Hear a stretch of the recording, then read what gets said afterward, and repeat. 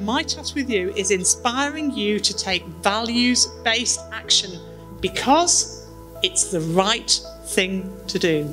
So that we want you to think about what has stood out from what you've heard that makes you either think about content or process for this declaration. The debate about using the word zero versus not zero, I mean, what's wrong with being idealistic? For example, the slogan translated into the traditional Chinese would be zero suicide. An attainable goal, a long journey, but start now. Thank you very much.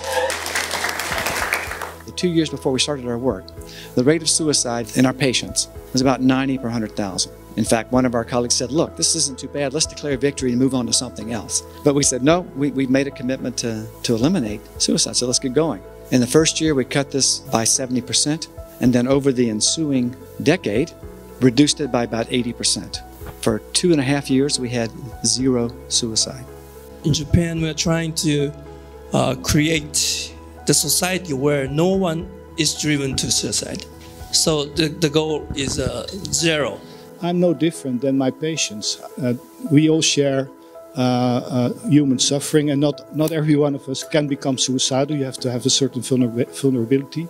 But we should get level with our patients, and we should get level with humanity.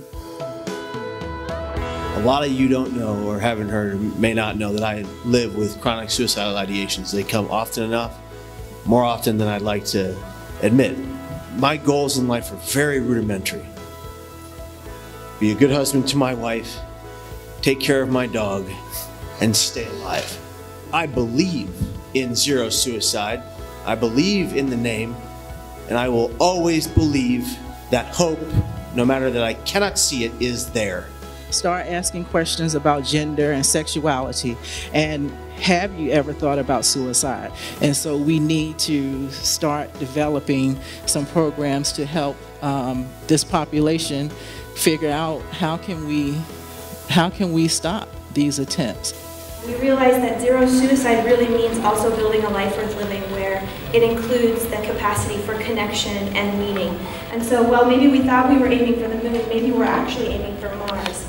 And while it hasn't happened yet, it is absolutely going to happen. David Covington says maybe not in his lifetime, which means maybe in my lifetime. And the things that came out for me were certainly families are important to mobilize, and I think the salient argument for engagement is zero suicide is in place to right the wrongs that may have existed when your loved one struggled. Our lifelong commitment is to continuously to identify the good practices, doing this monitoring and surveillance, and such that we really can identify these good practices and get the stakeholder to come along on board and then move it together. There are some of you in this room thinking, okay, well, but how do we go about doing this? Well, in fact, Julie has a website at zerosuicide.com, which has an entire framework, a toolkit. It's an immense resource. That's at the essence what we're trying to do. I was a little bit skeptical about coming all the way and spending time in a 2-day meeting when the travel itself amounts to about the same time. But I'm really thankful for this opportunity to be here.